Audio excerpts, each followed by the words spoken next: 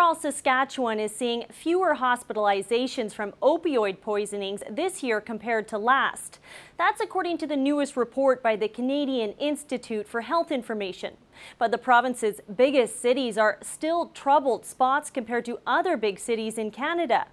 Regina had 70 hospitalizations due to opioid poisonings in 2016 to 2017.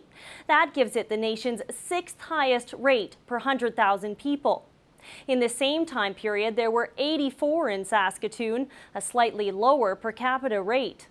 The data means Regina and Saskatoon are faring the worst for opioid poisonings among Prairie cities. Dr. Peter Butt says it signals a problem and is certainly concerning. The report isn't all bad news, though. Butt says more hospitalizations could mean fewer overdose deaths. I think it would be important to look at the number of people that are dying province to province from opioid poisoning, to see whether or not this is a good news story that people are surviving here and getting to hospital rather than ending up as coroner statistics. He credits take-home naloxone kits for saving lives. They still often require a trip to the ER, but mean people can survive the overdose if given naloxone in time.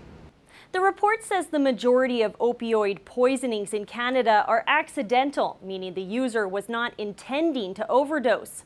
A prescriptions specialist at the College of Physicians and Surgeons says that signals a need for more preventative measures, mainly education, making sure opioid patients are getting the information they need about dosage and effects so they don't end up in the hospital or worse.